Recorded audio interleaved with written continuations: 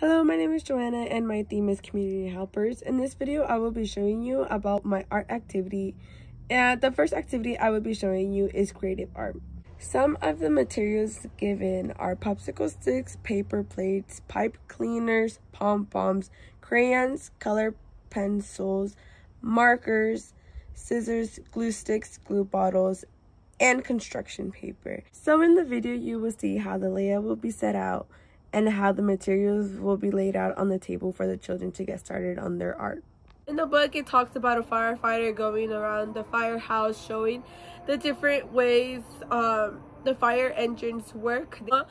For the creative art, I want for children to create their own fire engine. With the given materials, a fire engine that I created was a regular fire truck. I made it out of popsicle sticks, pom-pom, construction paper, and pipe cleaners. I also used glue.